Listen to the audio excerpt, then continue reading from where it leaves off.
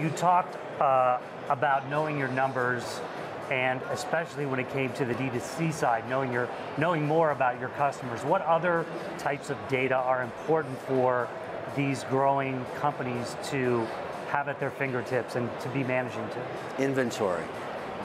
How much is tied up in inventory? Which SKUs are tied up? Where are they tied up? And because the world is working so quickly towards giving, the large retailers are starting to provide information back to their vendors to help them be more efficient in supply chain. Right.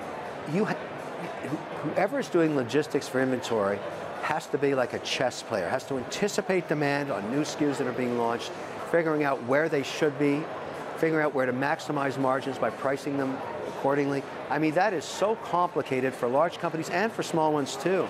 Inventory management is the whole deal now in the post-pandemic world. Combined with social, combined with marketing, combined with customer support.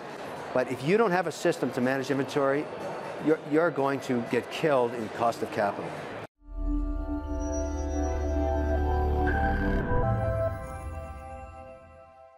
When you need NetSuite, who do you call? SCG will take care of it all.